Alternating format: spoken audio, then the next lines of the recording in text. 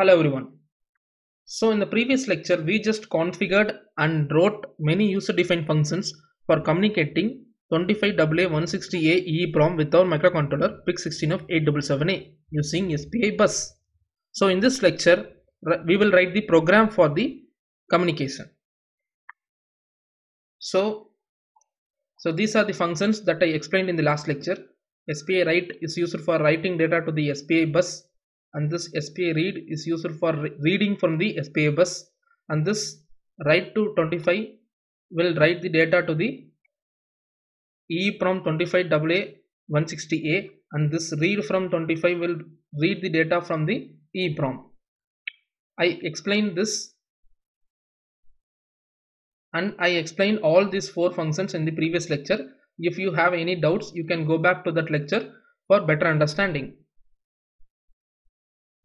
And inside the main, I have configured the GPIO of the microcontroller, that is only the meso pin of the microcontroller is made as input, and all the other pins, serial clock, MOSI and slave select pin are made as output.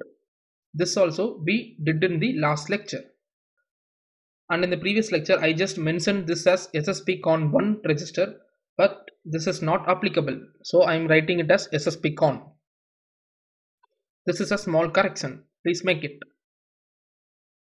And under that I am performing the write enable sequence for the EEPROM that we checked in the data sheet of 25AA160A in the previous lecture. I explained this too in the last lecture.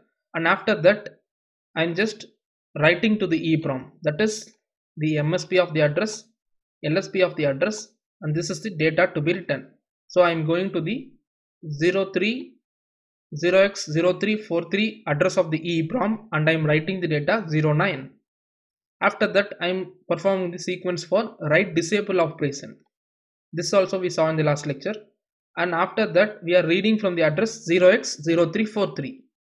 So MSB is 03 and LSB is 43. So I am reading from the same address. I must get the data 09. So that's all about the program. I am building this project.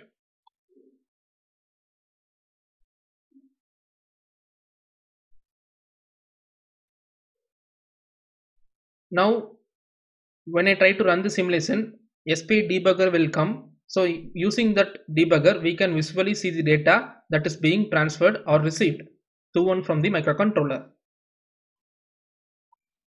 If you are not seeing the SPI debugger, go to debug and click on terminal. This is the SPI debugger, and here you can see firstly 06, which is nothing but the write enable sequence is sent.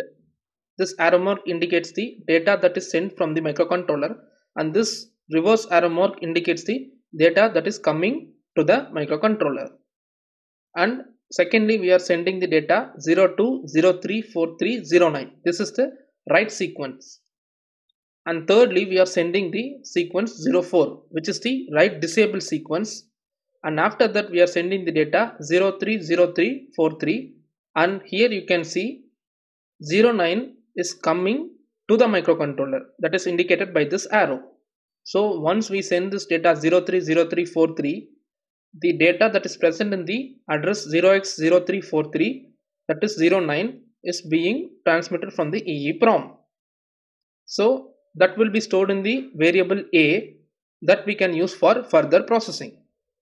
So this is how you can interface 25AA160A to your microcontroller PIC16F877A using SPI bus.